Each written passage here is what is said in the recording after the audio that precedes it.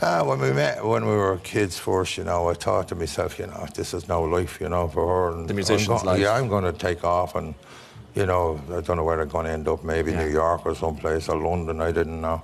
And Eddie and I were getting great bites at the time from the Singers Club, from Hugh McCall and Peggy Seeger, and, you know, we were going into the universities mostly, playing the music and that, and you know, and then, you know, I remember she actually hitchhiked all the way to Birmingham from Edinburgh to see me. Yeah. And that was when I said, come on. She's going Can't nowhere. let you go back on your own. Yeah. So I brought her back and faced the music, talked to her father and mother, and we kept going. So you're what, you're 49 years together? 50 years married this year. Congratulations. Yeah. All go.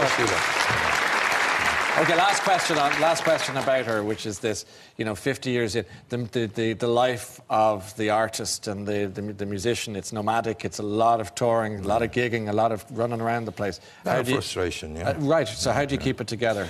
She's great. Sheila keeps it together. I mean, I've often came home, I'd be angry at some management or something that happened, or there'd be a rip-off here or someplace, you know, and I'd lose it, you know. Being from Ballyfermot, that was easy, you know, to do, you know. She would pull me hands down and say, come on, you know, we'll get through this. And we've gone through very tough times, you know, and I remember having to sell a banjo, you know, so we could actually, stay alive, literally, you know. And we struggled in and stayed there.